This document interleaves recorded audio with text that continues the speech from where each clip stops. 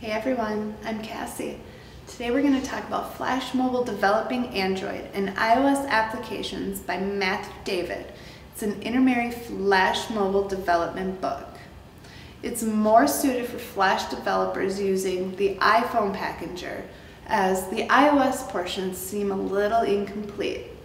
This may not be the author's fault, however, as the iOS compatibility from the iPhone packager were denied by Apple for a period of time.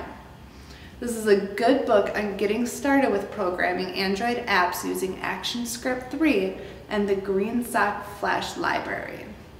Also, the pages in this book are beautifully printed in full color, and the source codes examples are very clear to follow. If you're looking to develop iOS apps with Flash and the iPhone packager, though, you will need to find a different book. But if you are developing on Android, I suggest picking up this book. Thanks for watching, and remember, everything matters.